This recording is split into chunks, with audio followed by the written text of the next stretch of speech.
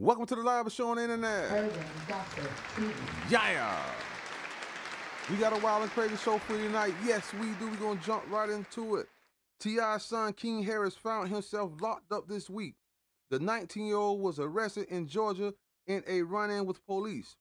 According to reports, the rapper's teenager came onto a police officer's radar in Dunwoody, Georgia, after he allegedly almost hit a cop cruiser while pulling out of the gas station Monday. This prompted the officer to pull over King in the BMW he was driving, and the officer allegedly smelled marijuana coming from the vehicle. The officer then detected a gun on King's hip, resulting in the cop asking T.I.'s son to put his hands on the steering wheel. The cop proceeded to check out King's information, learning the 19-year-old had a warrant from Pickens County for failure to appear in court. According to the arresting officer's incident report, King was cooperative when the cop asked him to step out of the vehicle. The officer said he removed King's firearm with no issue and detained him in handcuffs. After escorting King to his patrol vehicle, the cop said he conducted a pat-down before putting him in the backseat of the car. T.I.'s son was arrested, taken to the DeKalb County Jail where he had his mugshot taken. King was with two others in the car, and the 2 baggies of marijuana were allegedly found in a search of the vehicle. One of the King's companions was reported cited for the marijuana possession, but they were not arrested. We've reached out to T.I.'s rep for a comment. So far, no word back. Hey, King. You big dummy. You gotta be, cause T.I., your daddy is no longer the king of Atlanta, bitch. Yeah, oh my God, say it ain't so. That means you gotta follow all rules and regulations. I don't give a damn how many commercials he did for tip. You still gonna go to jail if you break the law. Yeah, oh my God, say it ain't so. Yeah, man. Hey, T.I., you gotta work with your children a little bit better, man. You supposed to have let King know it's nowhere in hell you supposed to turn out in front of the police. I don't give a damn if you legit got license or whatever. You let the police go, then you pull out. Yeah, who the hell pull out in front of the police going 75 mile per hour out of a gas station? I'm trying to figure this out, man.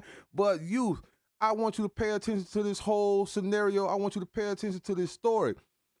Be careful who you ride around with. You should never ride around 4, 5 deep in the car. Nah, you should ride around with just one other person, mainly a female. You don't want to ride around with 4, 5 niggas in the car, man, because guess what? That's going to alarm the police. It's going to look suspicious. And I'm quite sure that was what happened with King.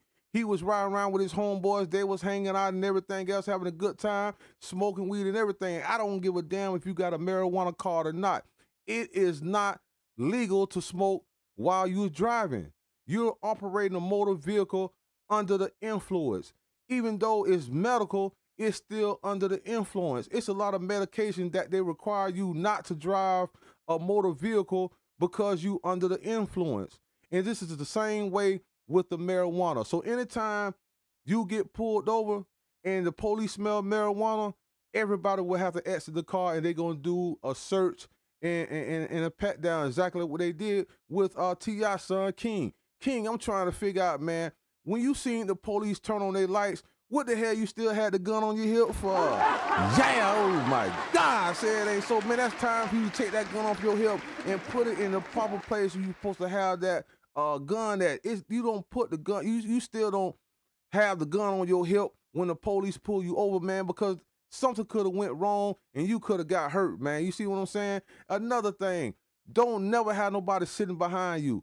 Never, because you don't know what the hell they doing. You don't know if they got a firearm on them and it's not legal. They not authorized to have it. And guess what? They gonna put it under your seat. Because everybody know if you not driving, the person that's driving that car, they responsible for everything that's in that car. You see what I'm saying? And guess what, King? They tried to throw you. They end up throwing the weed down. Instead of taking a charge, they threw the weed down, hoping that the police would charge you for it. But luckily, you had one friend that stuck up and said, hey, man, that's my weed. I'll take the charge. And they got cited for it. But like I say, man, you got to be careful at all times what you doing out here in these streets. I understand, man. You hanging out, man. It's been a long week. You want to hang out with your friends and y'all just cruising, doing what y'all do. By the end of the day, it can cause you to go to jail.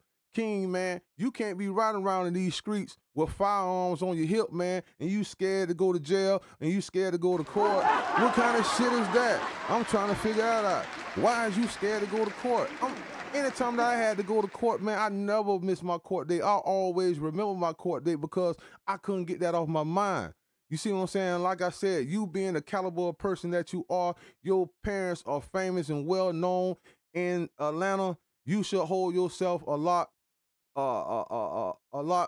better than how you carrying yourself. You see what I'm saying? Once you was a kid, you can do kid things, but as you get older, you can't be doing that silly stuff, King, man, because it's making you look bad, and it's a reflection on your parents. With that being said, if you smell some stink, that's me, Urban Gossip TV, because we the shit.